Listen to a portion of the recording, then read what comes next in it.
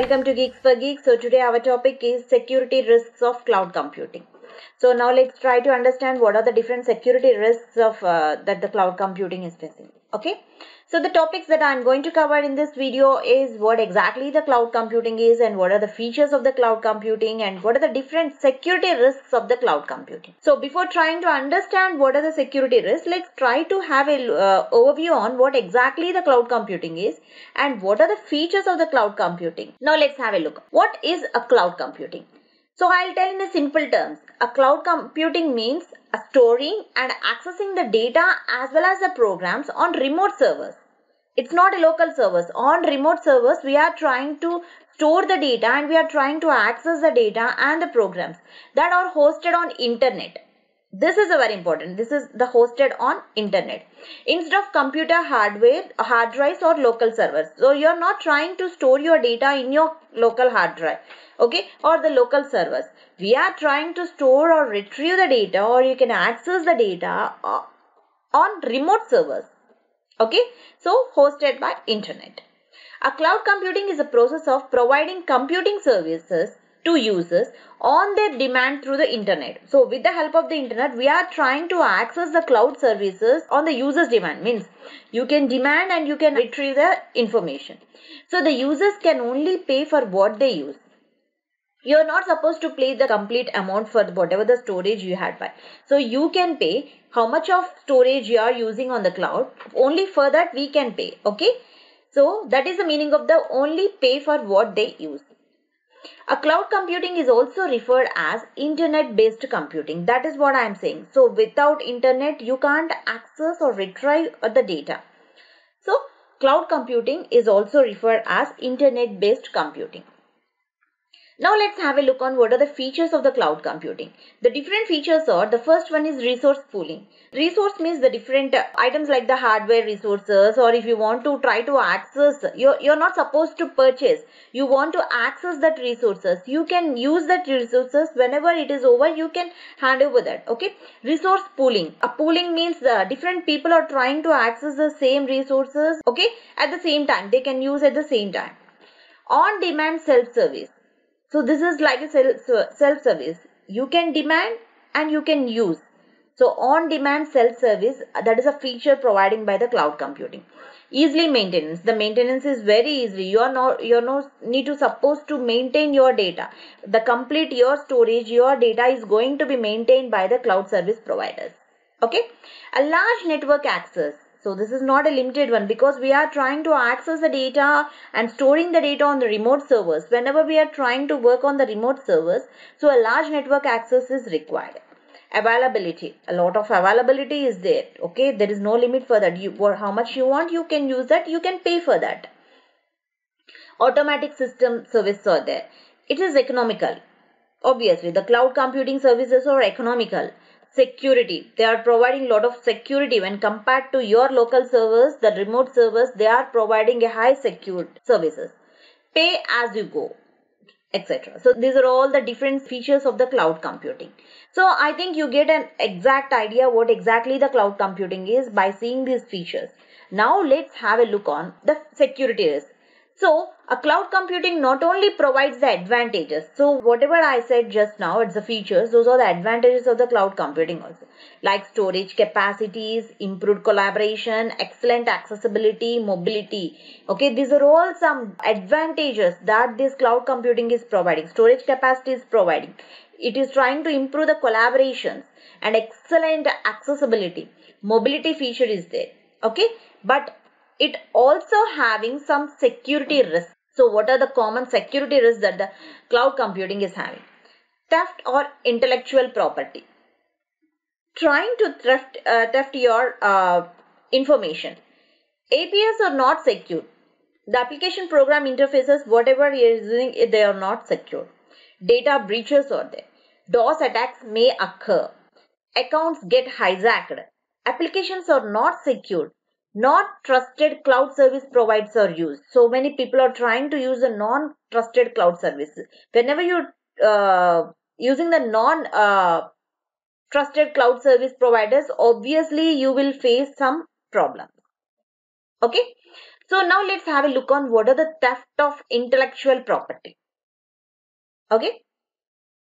The sensitive data, whatever your information, every person information is a sensitive data. Okay, that is sensitive for you. Okay, so you think your data is sensitive, so that sensitive data is going to be uploaded by companies to cloud-based file management services.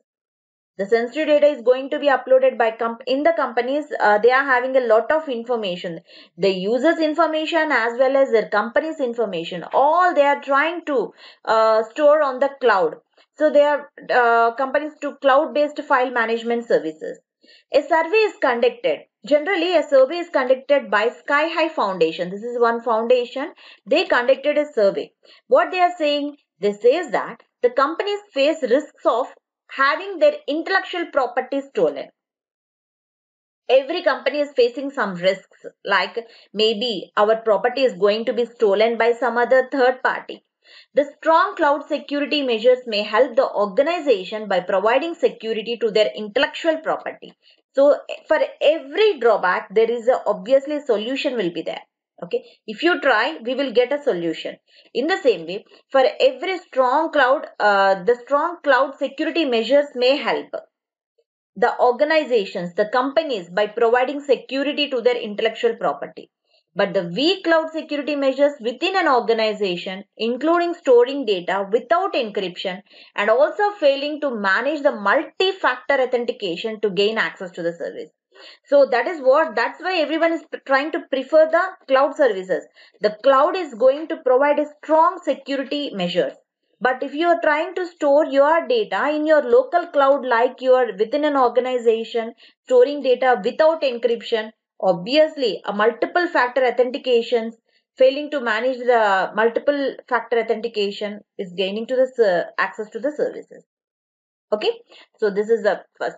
The next security threat is insecure application interfaces. If you are trying to use the insecure APIs, obviously there will be a threat. Okay, so the cloud service experience can be customized by users with the help of application program interface. But APIs also create a threat to cloud security due to their different nature. Actually, this is one of the advantages there, as well as it having some drawback. That means because of their different nature, there is a threat to the cloud security. If you use the APIs, it is trying to provide better service to users. They also increase the security risk on data client store. If you take the YouTube is one of the site with an application program interface that allows user to embed YouTube videos into their apps or website. Okay, you can directly take the embedded link and you can copy and paste in your websites. So there is a chance this within an API that allows the YouTube users to embed the YouTube videos into their apps or websites, even though it is providing a good opportunity to the users. Yeah, actually this is one of the good opportunity because we are trying to access the YouTube videos on your website, but it also increases the level of vulnerability to their data. Okay, so that is the insecure APIs. This is one of the threat facing. And next is the data breaches. What is this data breaches? First, let me explain you the data breach. Data breaching is a situation. You call it as a situation or an incident where the data is stolen without the knowledge of user or system owner. Suppose you are the system owner and you are the user, you are trying to work on something on the internet. So without your knowledge, the data may be stolen by the third party. That is the data breaching. Data breaching is a situation or an incident where data is stolen without the knowledge of users or system owner. So it is one of the common threat found in the cloud computing where there is an issue of loss of data is arise. Okay, it is occurred by allowing non-trusted people in network or due to the low security also. To overcome this drawback, so a solution for this is the users has to allow only trusted people in network and tight the security of network as much as possible. So what the solution for this? Try to use only the trusted people on network. And another thing is we have to make it tighten the security of network as much as possible. So that is another threat. Next is a DOS attack. What do you mean by DOS? DOS means denial of service. D means denial, O means off, S is a service. Denial of service. DOS attack is the most damaging threat in cloud computing world. It can shut your cloud servers and make it unavailable for all the users and the developers. So see how much threat it is. It is trying to even shut down your cloud servers also, because you are unable to access all the users and the developers also. Okay. The attacker transfers huge traffic to your servers, which causes shutting down of servers. So how the attacker is playing the role here? The DOS attack, denial of service. Here, the attacker is trying to transfer the huge traffic to your servers. Whenever a large traffic to the servers is there, automatically what is the congestion is occurred. Congestion is occurred and it creating the shutdowning of the servers also. There may be a chances of shutdowning of servers. So whenever the servers are shut down, the user cannot access their information. The solution to overcome this DOS attack, or what is the solution? Purchase more bandwidth, which can handle huge traffic and other solutions in your distributed servers. So what we have to do? Try to purchase more bandwidth. If more bandwidth is, if the attacker is trying to send more traffic to your servers, your bandwidth is able to handle the traffic. Whenever it is able to handle the traffic, your servers will not get down. So this is one of the solution, and another is when huge traffic comes to your servers, transfer it to multiple servers for balancing the load. Another solution is trying to transfer it to multiple servers for balancing the load. So these are the two solutions for whenever the DOS attacks are going to be occurred. Okay, without occurring the DOS attacks, you can do this. Try to purchase more bandwidth. Suppose you are not able to try to purchase more bandwidth, then try to transfer it to multiple servers for balancing the load. Next, account hijacking. See, this is also one of the regular attacks that are occurring in the cloud service. Account is going to be hijacking. It is possible for hackers to log into the servers through staff accounts due to weak credentials. So the people are trying to keep a weak credentials, because if they thought that maybe we will forget the passwords, we will forget the usernames. So that's why they'll keep a simple passwords. So whenever the weak credentials are there, the hacker is easily trace your password, and they are trying to log into the servers by using the staff's account. So once logged into the server, they can steal all important information without knowing anyone. Without your information, without your knowledge, the hacker is trying to access your information by entering into the servers, by using your credentials. Because you are giving a weak credentials. Whenever you are given the weak credential, the hacker can easily hack your account. Email phishing is another approach which hackers follow. What is this email phishing? You'll get some spam emails. Okay, so whenever you click on that spam or something like the email attachment, whenever you try to download that attachment, automatically the hacker is entered into your system, means he is trying to access your information. So then what will be the solution for this? So the only solution is generate a credentials of high level. Try to keep your usernames and the passwords with strong credentials, and never click on emails which seems to be a fraud. Don't try to open the files which are not related to yours. Okay, this is the only solutions you can maintain your credentials safe and your server safe. Next is insecure applications. So insecure application is also one of the threats that the cloud computing is facing. You're not supposed to install those applications which are third party and which are insecure. It is just like a key in hole for hackers for entering to servers.